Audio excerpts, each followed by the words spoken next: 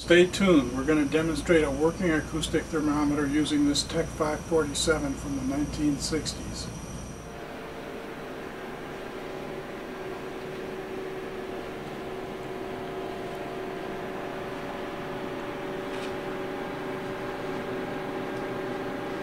We're here today to talk about how to use an oscilloscope to measure room temperature.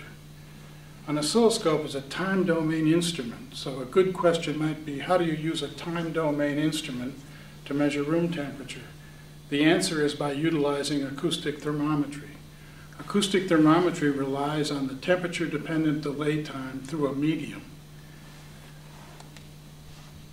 This is a block diagram of what we're going to show here today.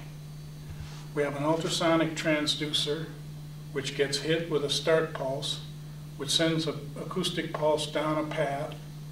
It bounces off a hard surface at the end of this path and comes back to the transducer.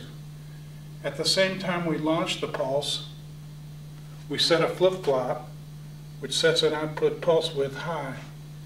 When the pulse returns, it's very small, but we have a great deal of wideband gain here, which goes through a trigger and resets the flip-flop, ending the pulse width.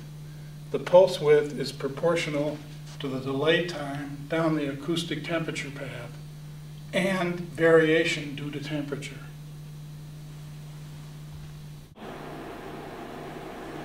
Here we are with a test setup. We're using a 1960s era Tektronix scope set up in delay mode to capture the end of the pulse. Here's the breadboard, all the electronics we need to do the measurement. Here's our acoustic path, which is a bottle of Reese's olives with the olives removed, and a transducer removed from an old Polaroid SX70 located in the top. It's set up in delay mode to subtract out most of the offset of the pulse. What's left is the last 5 or 10 degrees. We're at 1 degree Fahrenheit per box on the screen here. What we're going to do now to demonstrate is we're going to blast the olive bottle with this spray freeze can. Okay, so here we are at 70 degrees F, 1 degree F per box. Now I'll start spraying the pan. Takes a while for the cold to soak in, but when it does, the trace begins to move across the screen at 1 degree F per box. There, we've moved about 7 to 10 degrees. Use a hairdryer to take the enclosure hot and bring the trace back the other way. I'll turn on the hairdryer now and heat up the path.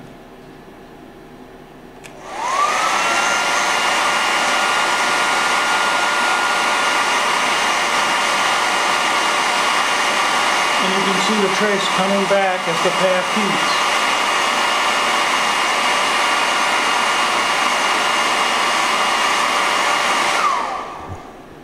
A good question might be, what use is an acoustic thermometer? Well, acoustic thermometers are usually used in places where normal sensors cannot survive, like tumbling, rough environments, nuclear reactors, and places where you have to determine temperature very fast across a long path.